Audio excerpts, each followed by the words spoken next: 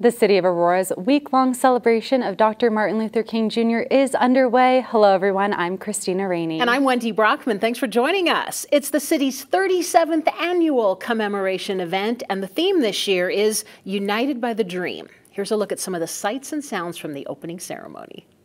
Lift every voice and sing till earth and heaven ring.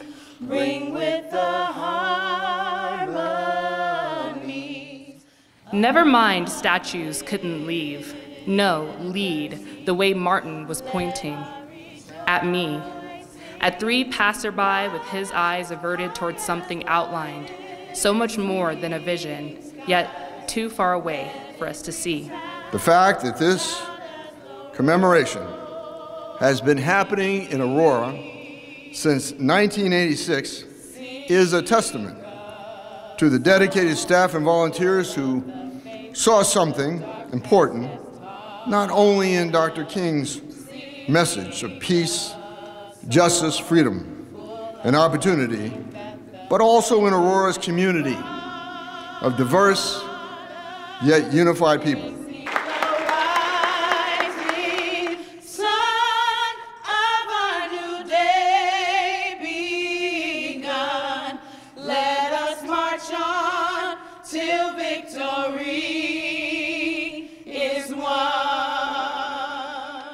Good stuff. It's always such a powerful way to kick off the program. Yes, and our thanks to Aurora TV team's newest member, Blaine Robinson, for putting that piece together. Thank you so much. There are a lot of other events taking place around Aurora to honor Dr. King. And they include everything from a youth summit to a day of service, even a rodeo. The summit takes place January 14th at Empower Community High School in Aurora and is hosted in part by the Aurora chapter of the NAACP. There are two opportunities to take part in the Day of Service, which is also on the 14th. The first is putting together care packages for local students, and that's happening at Hoffman Library. The other is a habitat cleanup day at Hamden Run Park, and then on the official MLK holiday, Monday, January 16th, there will be a wreath-laying ceremony outside of Aurora's Martin Luther King Jr. Library. The time is a little different this year. It gets underway in the afternoon at 12:30 p.m. That event will be followed by a free dinner and a resource fair at the library. And then the final event is the MLK Junior Heritage Rodeo, and that's all happening at the Denver Coliseum that night. So fun. We have a link on our website with more details about all of these events, as well as many others. Whereas Dr. Martin Luther King Jr., having been a prophetic voice and that reached out over the chasms of hostility, prejudice, ignorance, and fear to touch the conscience of America, challenged us to make real the promise of freedom, equality, opportunity, and brotherhood. And whereas Dr. King was a vital figure of the modern era, which sparked the conscience of a generation through the movements and marches he led, and whereas an uncompromising champion of nonviolence, though often being the victim of said violence, Dr. King demonstrated unshakable faith and inspired others to resist the temptation to hate and fear. And whereas an instrument of change for all time, Dr. King helped make it possible for our nation to move closer to the ideals set forth in our Declaration of Independence, that all people are created equal. And whereas, with his life devoted to serving others by proclaiming a message of love that transcended borders, the strength of Dr. Martin Luther King Jr.'s leadership was matched only by the power of his words, which still call us to perfect those sacred ideals enshrined in the United States of America's founding documents.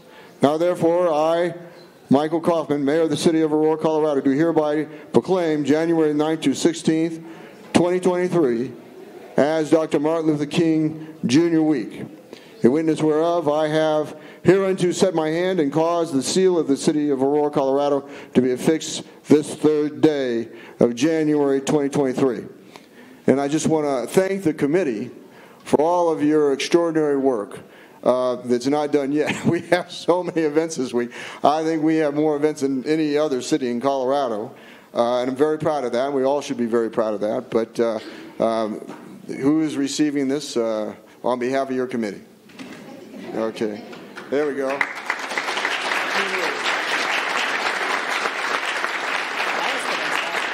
I want to thank everyone and all of our community for just coming out tonight for the opening ceremony. It was wonderful, but as he said, we do have a long week to go, and just hope to see you all back this week as well. Thank you, Mayor Kaufman, for always just being supportive of this holiday, and we appreciate you and City Council. Thank you. Thank you. We will always be united by the dream. Hello, everyone. I'm Miranda Christian. And I'm Wendy Brockman. Thanks for joining us. Aurora's 37th annual commemoration of Dr. Martin Luther King Jr. has come to a close. But the hope is his powerful message and lasting legacy will continue to inspire us throughout the year. Christina Rainey joins us now with a look back at the grand finale of this year's tribute. Thanks, Wendy. As always, Aurora's week-long celebration of Dr. King wrapped up with a wreath-laying ceremony. It takes place every year on the official holiday by the city statue of Dr. King outside of our MLK Junior Library. This year's ceremony paid tribute through music, words, and service.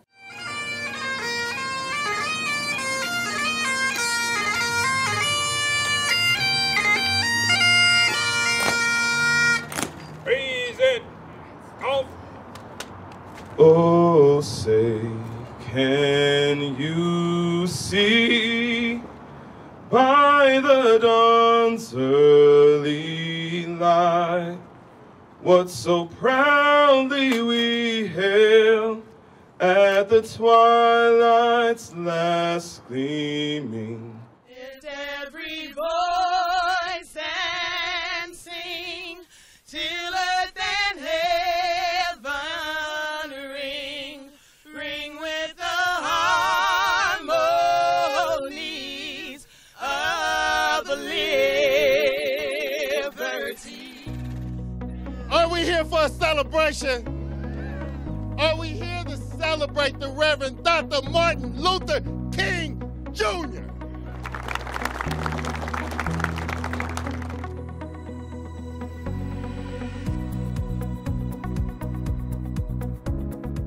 Two hands giving and taking circumnavigate a cold winter together. I am so proud to be called a citizen of America, and I am also so proud to be part of the beautiful diversity of Aurora.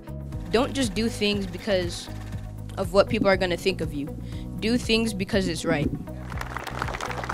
Mayor Kaufman and Congressman Jason Crow also attended the event. It wrapped up with a free dinner and resource fair hosted by Brother Jeff's Cultural Center, the Dayton Street Opportunity Center, and Centura Health. Volunteers also handed out over 2,000 free meals. Many thanks to all of them. While the city's wreath-laying ceremony takes place annually, there were also several new events this year that were part of our week-long commemoration.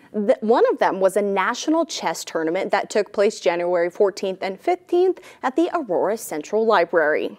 It featured players from across the country, including 3 distinguished Grand Masters. APL teamed up with the Denver Chess Club for the event and regularly hosts programs throughout the year in partnership with the group. It was created in 1859 and is the state's oldest and largest chess club. Aurora's MLK commemoration has come to an end, but we're already looking ahead to Black History Month. Yes, it's in February, and this year, Aurora TV is producing a special you don't want to miss. It's called Celebrating Black History Through the Arts.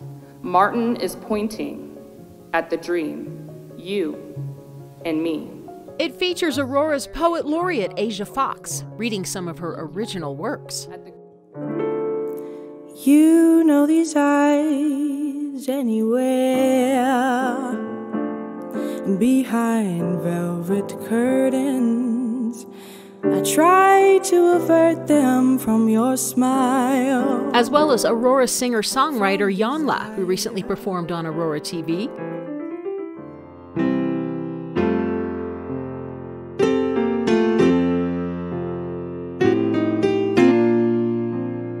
And talented Aurora piano prodigy Jude Kofi, who we introduced you to earlier this month. The show also pays tribute to Aurora trailblazers Edna Mosley, Aurora's first Black City Council member, and her husband John, a Tuskegee Airman.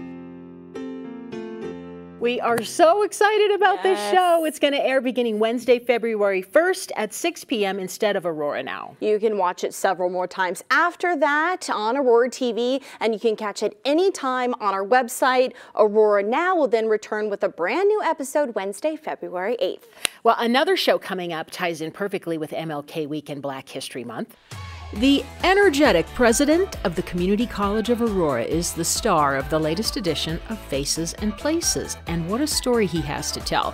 From failing math and flipping burgers to leading the most diverse college in the state. And it comes down to this reality that over 50% of our students are first generation. Right. And so you pair that with over 90 countries represented. Many of these families are coming to this country, coming to Aurora, looking for social and economic mobility, and they need and want to learn not only the language, but our cultures, and understand how they bring value to our community. You'll hear how CCA is making those American dreams come true. Plus, Dr. Brownlee's obsession with bow ties, why he exercises in his office, and loves it when his staff takes time to knit a scarf. Check out Faces and Places on Aurora TV and auroratv.org.